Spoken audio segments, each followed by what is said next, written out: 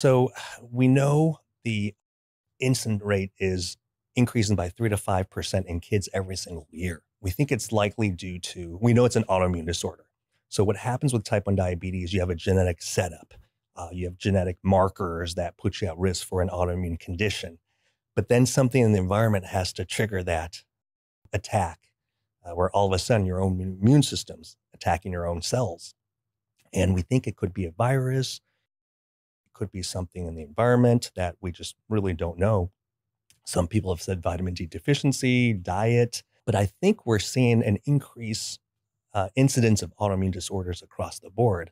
So I think because the genetic setup is always there, it's something in the environment that is triggering the start of the immune process. It probably is worthwhile to, because some of the things we'll get into later will talk about some specific aspects of diabetes. And so autoimmune, meaning someone's own immune system is attacking the pancreas Mhm. and specific cells in the pancreas, these beta cells that secrete insulin.